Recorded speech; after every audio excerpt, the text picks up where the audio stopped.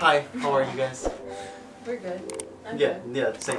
So, we have now had this laser for how many days? Working? Maybe. Working doesn't count because it hasn't worked, basically. We have now had the laser since August 2nd. It is September 17th, and our machine has really only worked for probably 2 weeks. 14 to 16 days, maybe. Not long at all. Yeah, exactly. Not long at all. So the last video was we installed the laser tube, and then we realized that the water pump was bad. It took about a week after that for Matter Hacker to finally be able to get in touch with Flux for them to be able to send the water pump out. So it took about a week to get it from Matter Hacker. If I had this machine for a long time, I probably would have bought the one from Amazon that was only $29. But obviously, since it's still under warranty, I didn't want to do that. Got the water pump installed, and the inconsistencies are just unreal. There's some cuts that cut perfect, and then there's some cuts that cut garbage. There's a number of different things that could be the issue. So at this point, we've spent over $200 just in wood for it to be test cuts. Different types of wood. We got a variety pack. Yeah. From craftcloset.com. Some of the wood cut through great, some of it didn't cut through at all. But whatever ones did cut through, never cut through all the way on the first cut. Correct. It was always, we had to run the machine 4 or 5 times. So we're going to show you some of the stuff that we've done, some of the good ones, some of the stuff we painted, all sorts of things. So we did this acrylic sign. This is our deer camp. This cut through really good. Obviously acrylic's only 1/8 inch, so you don't have the issue. The edges are pretty good.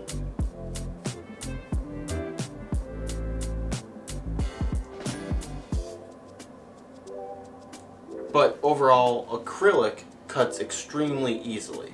My goal with this whole thing is I'm going to do a lot more work with acrylic than I'll probably do with wood, just because I enjoy making the acrylic signs versus the wood signs. She enjoys the wood more. This is an Old English D with the Detroit Lions logo through it.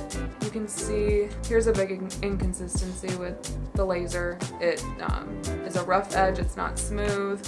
All of the edges do come out black because it's burning the wood, but we did a 3-dimensional type thing, if you can see that. I stained this background, and then I painted the D blue and then the Lions logo in gray. And I like these because you get to choose your colors and really just make it whatever you want. So next we did this. It's our 12 gauge logo. It's our old apparel company. It's not something that we necessarily do anymore, but I mean, this one came out great. Actually, I lied. Let me look at the back. If you can tell, there's edges that I had to cut out because it's not cutting through 100%. But the sign came out wonderful. It looks great. It's probably my favorite one that we've done. I like the stain, 2-dimensional, multicolor. This is one of our completely finished products that we've done. And we did it for us. It's for our dogs. We're going to be able to hang our collars, leashes for each of our dogs all the way across. This was painted with our paint booth downstairs, which you'll see in one of our videos. And overall, it came out great. We only had to cut the little feet and the name, but that actually cut through easy the first time. So this right here is something different. It's not the 3-dimensional look. This is something that we etched. It's a charcuterie board that we bought. We took our last name and did the initial with the cursive in it, and I think this would be really cute for really anything, meat, cheese tray, whatever, and then being able to leave this out in the corner. Stuff like this where we're engraving, we don't see any issues with that. It does great. Everything comes out the way that we want it to. It's when we want to do a full cut through that we're having problems. Yeah, cutting through is impossible. Which comes to the last board. Baltic birch, we bought from Crafts Edge. To me, the density on this wood is good. It's not perfect by any means, but there should be no air bubbles, air pockets, glue issues that I can tell from the outside edges just based off the piece of wood.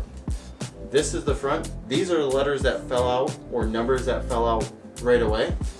But if you look at the back, most of this design did not cut through. This was actually done with 4 passes at multiple speeds and multiple power settings. We ran it at 55 power, 60 power, and 3mm and 4mm per second. I mean, you can see some of it's broken loose where I could pop this out, but then if I try to pop out the center right here, it's solid. Like, there's nothing I can do. And it boils down to spending $5,000 on a machine that has literally put us 5 weeks behind. I'm very technology savvy. Taught myself Final Cut, I've taught myself videography, I've taught myself how to make t-shirts, all sorts of things, and this machine, the hardware is just unbelievable. It does not work. We have to go back to the drawing board, we have to conversate between the 2 of us and kind of decide what we want to do. We don't know if we want a whole new laser in general, or if we just got a lemon one off the line. There's a lot of things that it could be, but I think that if we want to make this a business like we talked about, that we're going to have to consider spending a little extra money to get an upgrade. So that's kind of what's been going on. Obviously these videos are shot from a couple weeks back, and we are uploading every Sunday. So you're not seeing it real time, but you guys are seeing exactly what we're going through. We're telling you exactly the issues we're having. The progression that it's happening. The amount that we're talking to Matter Hacker, the amount, I mean, Steven from Matter Hacker is probably going insane because I call him very consistently. Probably more than you call me. Yes, definitely more than I call you. But yeah, if you guys want to continue to see this progression, see this business, see what we make, and see if we can actually make some money off it, hit that like button, which is going to be down there, and subscribe button. And don't forget to check back. Videos get posted every Sunday at noon. And yeah. Cool. Thanks, guys. Yeah, you did a weird wave.